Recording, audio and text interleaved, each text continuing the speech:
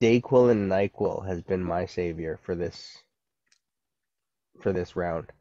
Because for me, whenever I get sick, it's always Buckley's. Buckley's has always Mm, done wonders for me. Was it you right. who read up Drank why a whole there's no bottle of Buckley's here? Buckley's.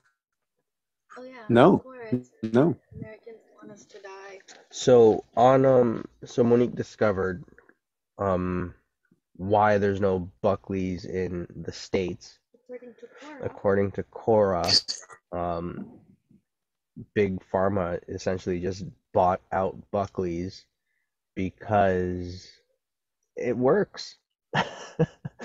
And it's like they why have something on the market that heals people when Big Pharma is not going to get that much money? So they decided to say, True. nope, there's no Buckley's in the States. So, which is Man, I hella have ironic. horror story with Buckley's, man.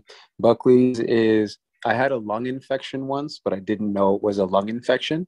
So I was Jeez. coughing just consistently for weeks, so much so that my ribs bruised themselves from the contractions of the consistent coughing. I had to go to the hospital and all that.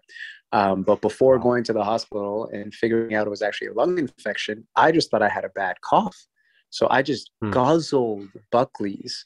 And for those of you that are listening that aren't aware, the whole ad campaign for Buckley's is the fact that it tastes disgusting, but it works. Yeah. Um, Yeah. so I would choke this bottle and a half down over the span of those 2 weeks, hate every second of it, and the cough just never went away.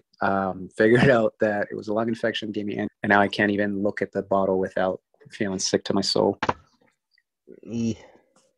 But then would you still take it though if you had a bad cough? Or would you opt against No, it? I haven't had a cough since, strangely enough. And I guess it's that's it probably works so good that it's made me immune to coughs.